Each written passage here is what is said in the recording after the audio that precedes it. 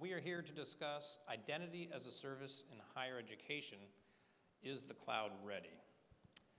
So, about us, my name is Scott Weyandt. This is Jim VanLandeghem.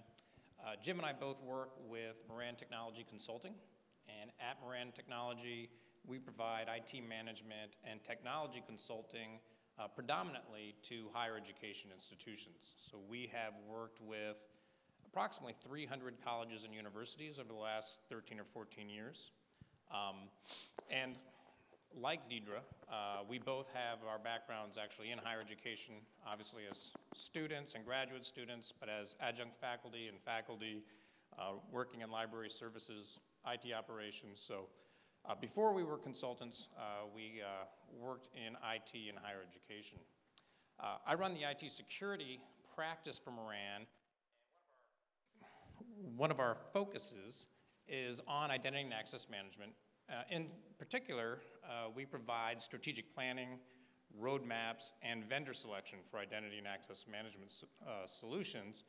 And this presentation has really grown out of not only the 10 years of experience, plus of helping institutions select vendors and design and implement solutions. But more recently, we're going to take a look at 3 specific use cases of clients that we've worked with over the last about 12 months that will highlight our findings. So before we get started, I want to focus here on the second definition. Identity as a service has, or is commonly used in the literature, in the vendor analysis, to describe a specific set of identity services. Commonly, it's focused on single sign-on, federation, access management services. The way that we're going to use the term, we're going to speak to identity as a service more broadly. And so there are vendors that are providing traditional identity governance, provisioning, deprovisioning, group management, and so forth in the cloud architected solutions. And so when we speak to identity as a service, we're going to speak to that broader set of services and solutions.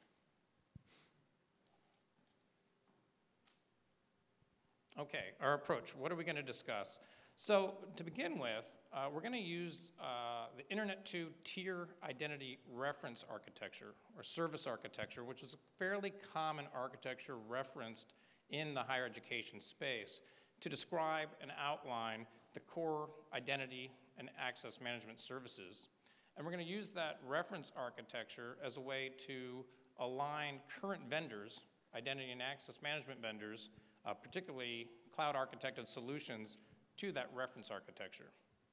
Once we've done that, we're going to take a look or present our taxonomy for higher education institutions, or types of higher education institutions. So we are going to use things like complexity of needs, budget, and so forth to develop 3 categories or types of higher education based upon their needs. We'll then use the use cases that I mentioned to walk through what actual institutions in the last year have done with regards to developing an architecture and selecting cloud architected identity solutions based upon that taxonomy. Jim, you're up. Thanks, Scott. Can everyone hear me okay? Good. So what you see here, many of you that are in higher education have probably seen before if you're involved in identity and access management. This is the tier reference architecture. We didn't make this. This is from Internet 2. Okay? So one of the things we wanted to do is we wanted to break down what kind of functionality these vendors have and how that relates to higher education using the de facto higher education tier reference model. But to do that, I mean, it talks about functionality in here, and this is really good for an architecture, but what we really need to do is talk about functionality of vendors so that we can understand what that means. So we kind of overlaid this with a few boxes that kind of talk about, okay, this is the quadrant of this architecture, this is entity registration, okay? So what does entity registration in terms of functionality that vendors offer? So we broke it down to basically what entity registry includes is matching in UID, master person store, most of you know that as a sole source of truth, and identity lifecycle, having the information to know when to make decisions. Now, you look down in the middle, we also added notification to this little blue bar in the middle. That right there is it kind of interconnects to all the different quadrants, so it's right there in the middle. But Tier left out notifications at that point, so we added it there because that's where we thought it would belong. So we also changed the name of the roles and group service that used to be just called group services. We thought there was a little bit of confusion about, okay, what's a role versus what's a group and what does it do? So we added it in there because specifically roles are really to classify a specific type of user based on access needs. And then groups are to apply those needs to a specific resource. And so included in this for vendor functionality, we considered entitlement management, role management, and certification attestation. Many of you probably are familiar with FERPA if you're in a higher education meeting. So people sometimes have a FERPA opt-out policy. Sometimes they include, like a little checkbox when you reset your password. So those are the kinds of things that we consider in the roles and group services quadrant. And those are directly mapped to specific functionality vendors offer. So next we have provisioning services. There was a lot of stuff in there, but basically this breaks down in terms of functionality as provisioning and deprovisioning, which I'm sure everyone here is familiar with. Self-service, which is allowing the user to participate more freely in their access management, manage their password, do workflows, approvals, things like that.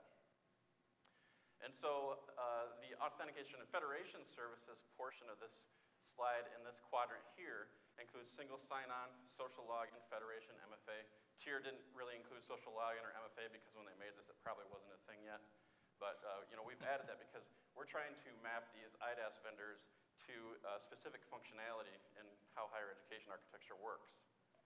So now that we understand where each type of functionality lives, we can talk about where specific vendors live in that space, right? So we did a lot of research. These kind of vendors, Centerfi, Microsoft Azure, Okta, OneLogin, Oracle, Ping Identity, they're all really good at access management. They're all cloud architected access management solutions. And they do primarily that. They also do a little bit in the lower right quadrant, which is the provisioning, deprovisioning. And some of them dabble a little bit in the role in group registration. So they kind of live there, but they don't really do much with actually matching data up from separate data sources. They don't really do a lot with UID, assigning a specific UID. They don't really do a lot with having a specific master person store. They kind of rely on that being there for their product to work. So then we categorize some different vendors, which are cloud architected IGA solutions. There aren't a whole lot of really inclusive cloud architected IGA solutions out there. Based on the research, we decided to include Fisher International, SailPoint Identity Now, and Savient Security Manager. So these are all solutions that play kind of in the left bottom and right bottom quadrants and the top quadrant. They do more with data management, and they do a lot of stuff. They're very good at entitlement management and role management, and they're also very good at group management and provisioning and deprovisioning. So now that we understand where the vendors stand, how we classified those vendors based on the tier architecture, we can start talking about how most higher education institutions fall into the following three categories. Now, to come up with these three categories, we use criteria such as budget, complexity, and IT organization. So is it central or is it decentral? And then we also use size. So basic, small, private community colleges, they're often concerned with just getting their users access or accounts in time. A lot of them are doing manual processes, and they just want to automate so that they can improve their user experience. They often have a low budget, and they're not really super complex because they're very traditional. They just have regular students, undergraduate students often. Some have graduate programs, but faculty and staff, there's not really a whole lot of other things going on there. And then the moderate category represents mid to large size colleges and universities. So they have a bit of a budget, but they also have a little bit of complexity because they have more mature processes. They have more specific needs. And so their distributed IT is usually somewhat central. They usually have like a central IT org, but it's not all controlled there. There's other pockets that exist elsewhere. And then we talk about the advanced category, which often include large research universities. They very often have big research budgets. They include hospital systems, and often they're very highly decentralized, right?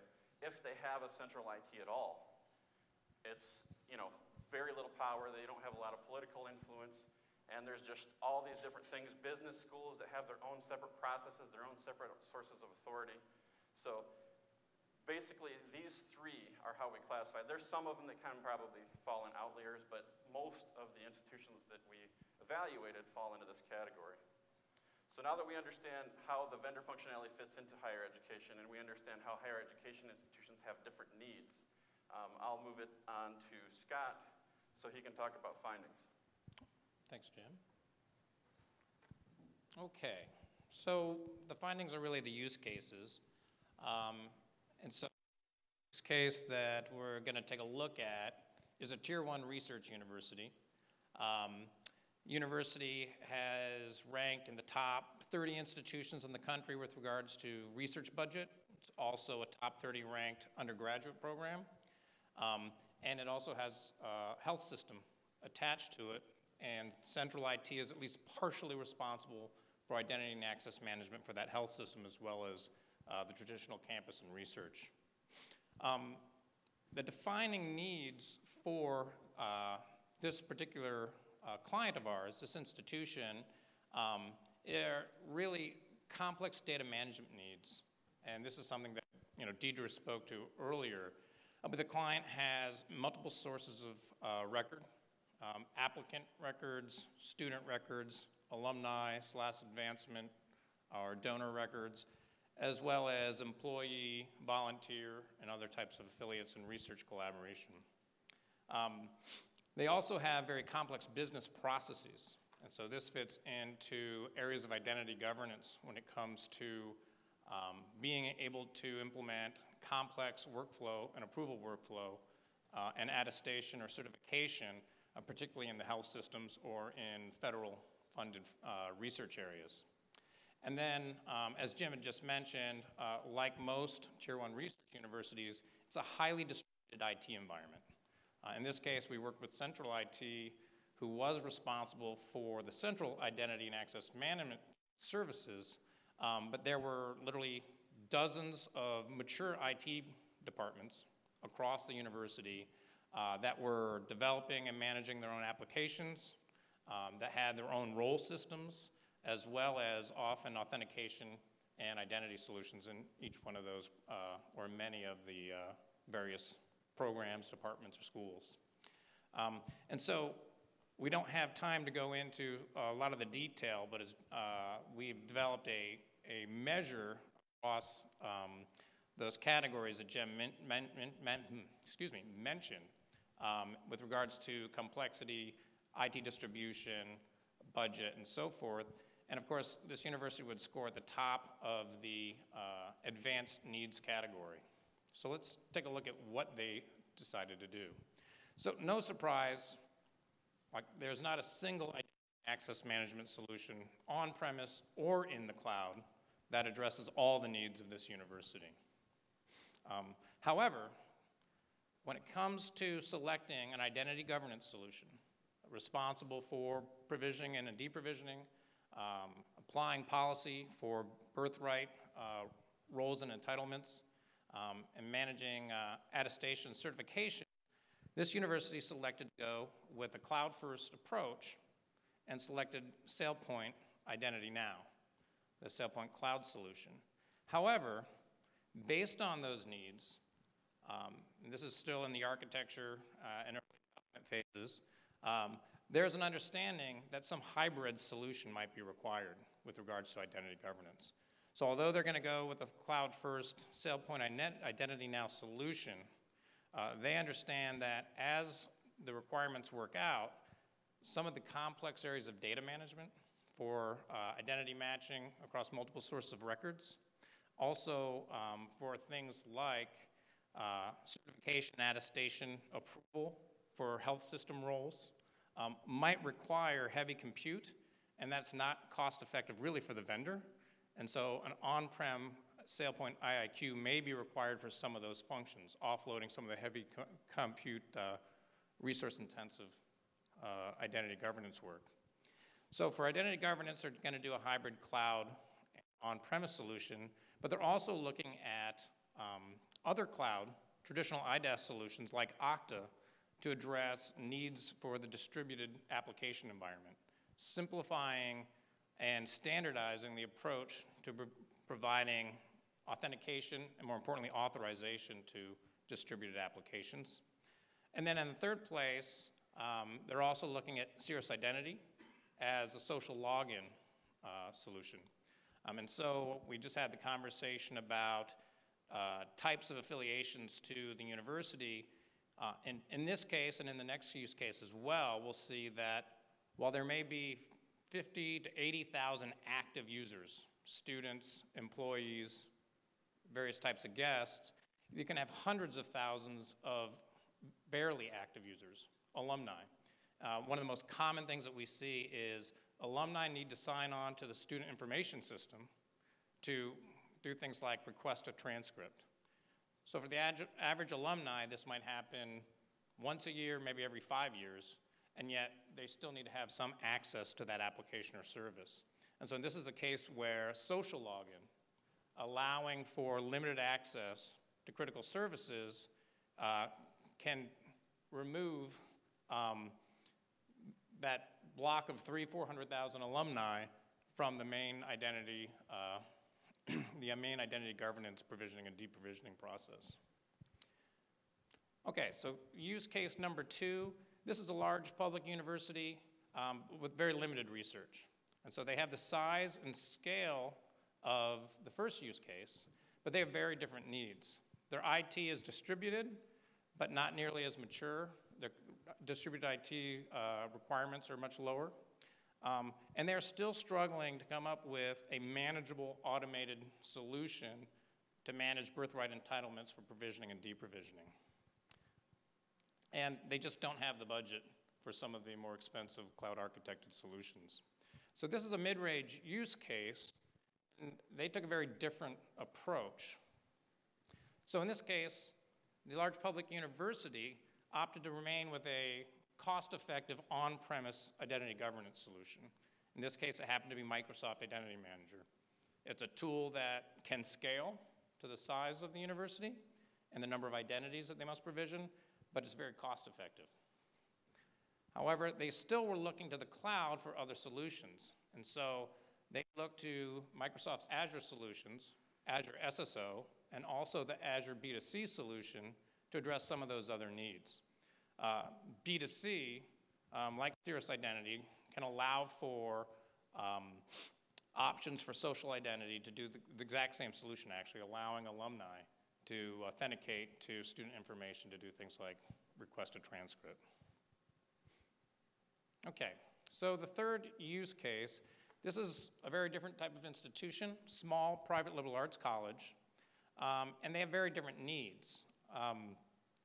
Specifically, their needs are really about reducing operational risk.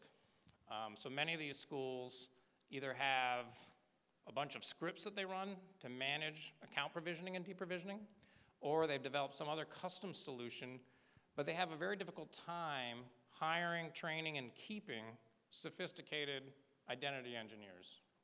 And so the risk that they face is how do we operate, or how do we implement a new solution and not lose the resources required to maintain these solutions. So in this case, the option that they went with is actually a higher education specific identity solution. Fisher International offered a option to do a cloud architected identity governance. It's also an all-in-one package. And so because they don't have thousands of applications to manage through single sign-on, because IT is centralized, a more simple but still cloud-based single sign-on federation MFA solution met most of their needs. Okay, so those are the 3 use cases.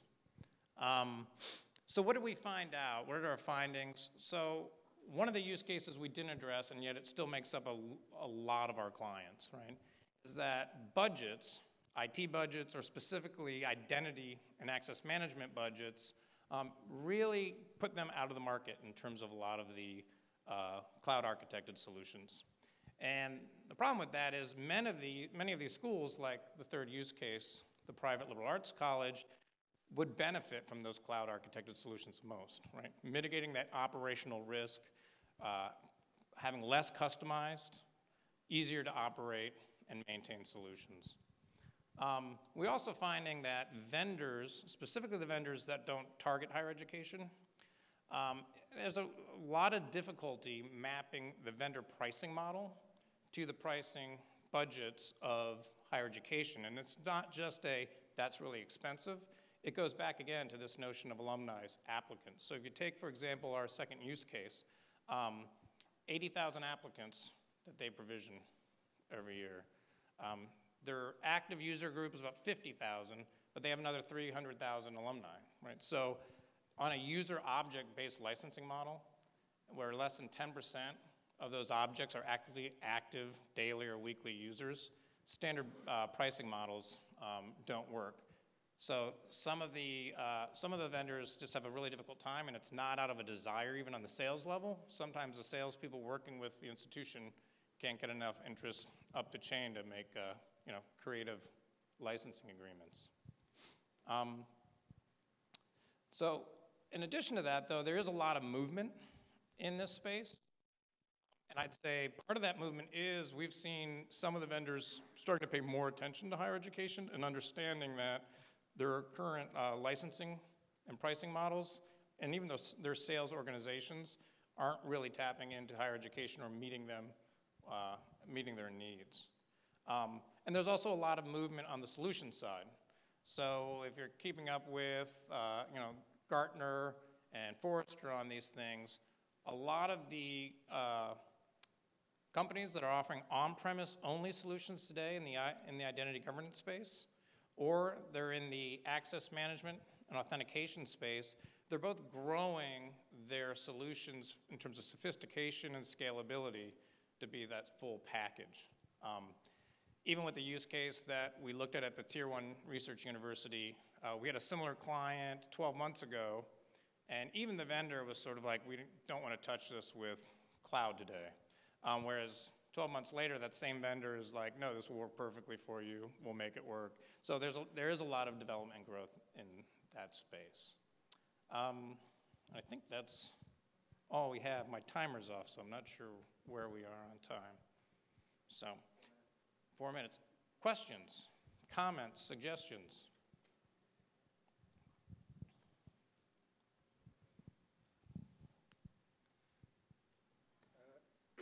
At the beginning of the presentation, I saw the name of Weyandt listed at the potential vendors that would fit the requirements that you listed for the 3 tires, and the name disappeared,